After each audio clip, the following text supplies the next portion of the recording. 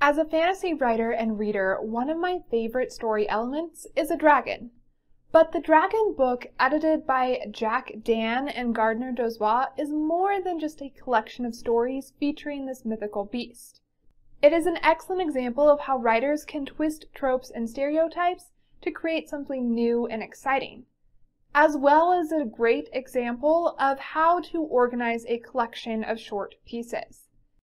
So today I want to talk about the Dragon book, How to Read Like a Writer.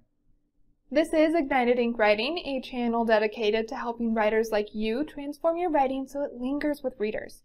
Because writing that lingers gets remembered and recommended to others. I'm Caitlin Burvey, editor and writer. Let's start with twisting tropes and stereotypes. Every genre has characters, creatures, or settings that are quintessential to that genre. You can say that word and readers automatically know what you're talking about. The desert landscape of New Mexico, Arizona, and Nevada in westerns are one such trope.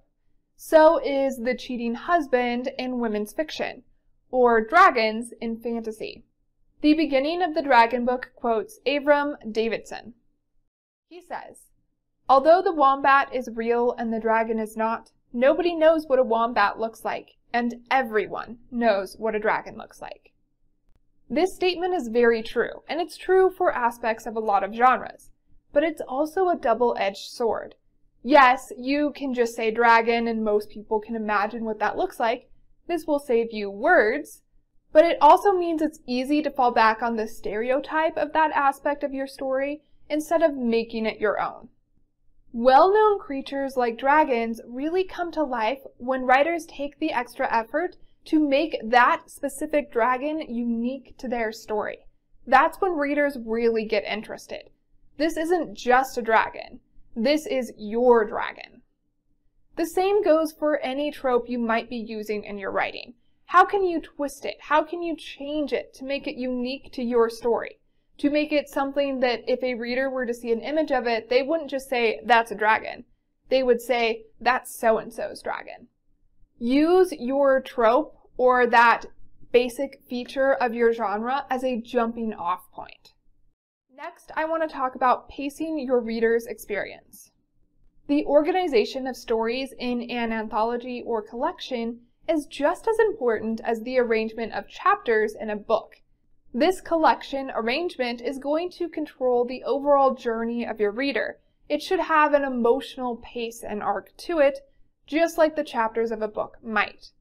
What that means is you don't want to have all of your funny stories back to back to back, and then all of your tragic ones. You might want to mix those in a little bit more. In the Dragon book, they don't have all of the stories featuring anti-heroes back to back, and all of the stories with traditional heroes back to back.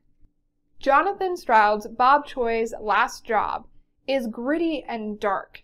He describes dragons as the gold scales glittering beneath the long, slow wing beats as they wheeled into the sun.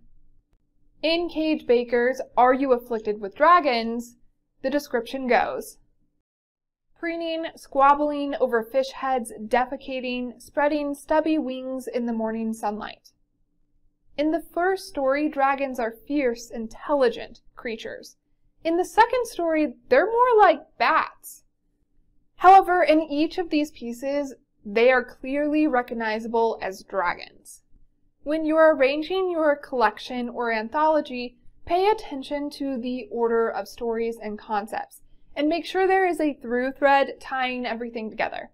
It doesn't have to be as obvious as all of these stories have dragons in them, but there should be something that is making these stories interact with one another. Make sure you are varying your high points of emotion with your lower ones, your thrilling, fast-paced stories with the ones that are more like a lazy river. And just like the beginning and ending of a book, or a play, or some other performance, your readers are going to be the most impacted by the first story and the last story of your collection. So choose those stories wisely. Next, I want to talk about designing your collection. In a previous video, I covered why your book needs professional interior design. In the interior of an anthology, this is especially important.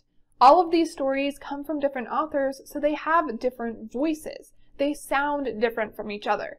What's going to tie them together is that theme, but it's also the design of your book. Make sure your stories are consistently using the same symbols to show a change in scene or change in point of view. Make sure all of the extra spaces are the same width. You want to make these stories look like they belong together to help tie everything in.